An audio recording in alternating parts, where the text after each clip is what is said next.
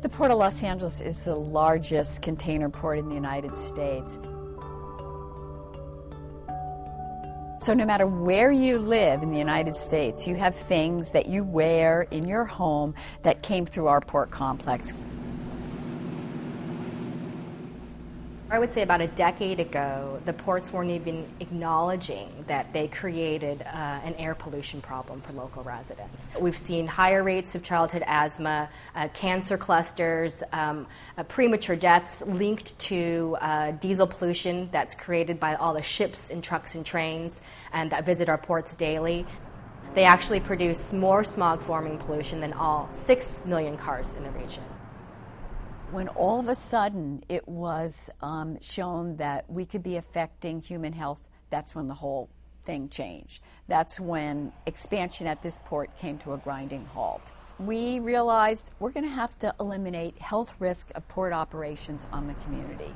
And ever since that time, I think the port and NRDC have been able to move together more collaboratively in trying to address the air pollution problem there.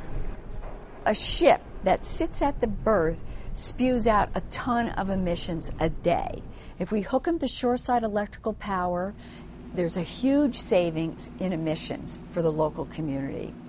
We have reduced the emissions from trucks coming in and out of this port by 80%.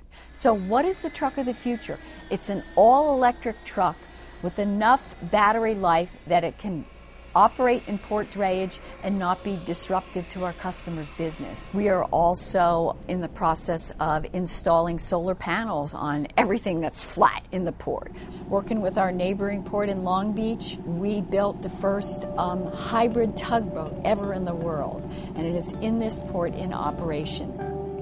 At the end of 2008, we had reduced the emissions of sulfur oxides by 32% and diesel particulates by 19%. That we could allow a port customer to grow, to double their volume, but essentially produce less pollution in the future than they are today with a much lower volume. We've shown that it can